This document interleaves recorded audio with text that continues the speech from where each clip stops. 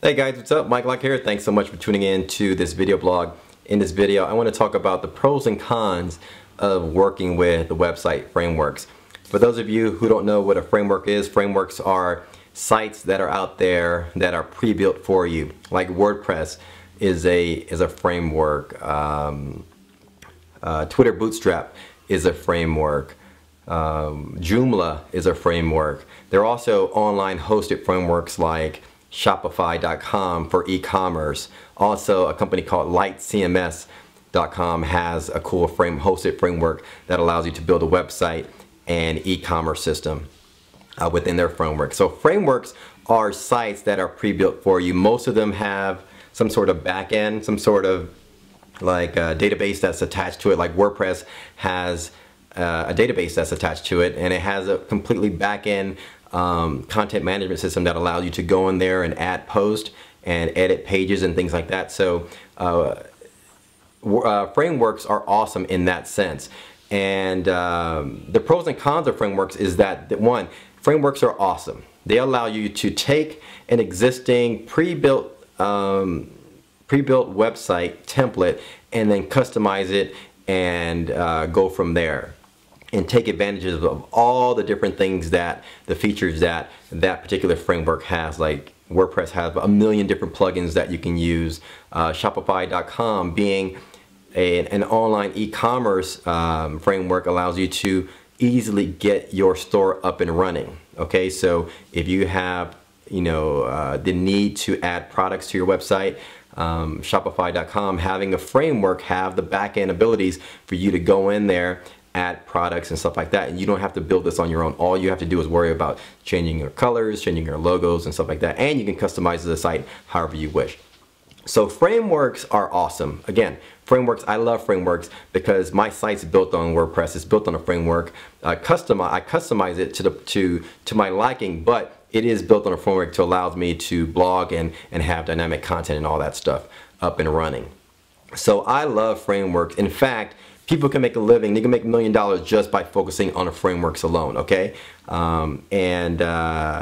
Frameworks are awesome. Now, the problem with frameworks is that it puts a damper, or it limits your ability to learn UI design, visual design, HTML and CSS from the ground up. Because with the emergence of frameworks, a lot of people today that are starting out in web design, you tend to not start from ground zero, and where you really should learn the basics of HTML and CSS, learn the basics of UI, visual design, learn the basics of UX, and where things should be placed and where buttons should go and all that stuff. That's a problem that I see with frameworks. Like when I got started, there was no frameworks, and so I had to learn basic HTML. I had to learn code. I was using a WYSIWYG when I first started, and I would view source and see how things are placed on the screen and what the code was. So I became familiar with placing things, and I became familiar with building UI design and growing my UI design abilities. Whereas with frameworks today, all that stuff is pre-built for you, and what happens is a lot of people will take these frameworks and they won't be creative enough, or they won't evolve from the basic default template that they give you. And what you have a collection of websites that look templatized, and they all look the same, and there's no creativity going on there. The other problem with this, frameworks to me is something that is strictly a freelance thing.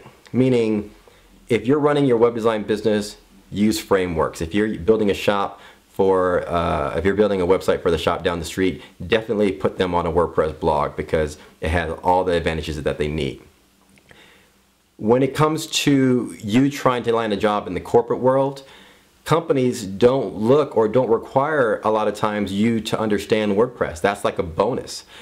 For one, they don't probably use WordPress, or they don't use a framework. All they look for are tight or very good, solid UI designers that they can work with their developers that manages their website, and they just need you to sort of build the front end or design the front end and understand the UX and all that stuff. So when it comes to me landing a job, let's say all the jobs that I've had, cars.com, with Thomson Reuters, Cars.com, Fox, Yahoo, CBS. My WordPress abilities really had nothing to do with me landing the job there, because they didn't need it. They just wanted my visual UI design skills, and that's what they needed me for. So there's two sides of things. There's two things. Frameworks are great. Working with frameworks are great because also they have now responsive stuff, and you can build stuff really quickly and easily and get stuff up running, and you take advantage of all the features. Okay, but that's a freelance thing. That's a personal thing. That's for your personal blog, for all that stuff. But when it comes to landing a job or understanding UI design, that's where frameworks are really not needed. You have to learn the basics of UI design. You should learn the basics of HTML and CSS. You should understand UX and the importance of good user experiences, and where you should be placing buttons and all those things, and how all that stuff works. And don't really rely on WordPress and frameworks to do that for you. You should learn that on your own. So that's what I wanted to get out today. Just really talk about the pros and cons and get you to start thinking about the benefits of working with frameworks, and also why you should understand to learn from the ground up, and the importance of learning from the ground up. So and also, once you learn both, you understand things from the ground up, and you have WordPress knowledge, you can do many different things. You customize it and you can take over the world. So, and that's all I got for you today, guys. I hope that I sort of sparked some interest or sparked some things in your mind and get you to start thinking about this stuff, and you know, keep learning. All right. So if you have any questions on the things that I talked about, definitely visit my website for more information. Subscribe to my YouTube channel. Thanks for commenting on YouTube. Thanks for all the love I get there. And visit my website for more information, and stay in touch. We'll talk soon, guys. Thanks.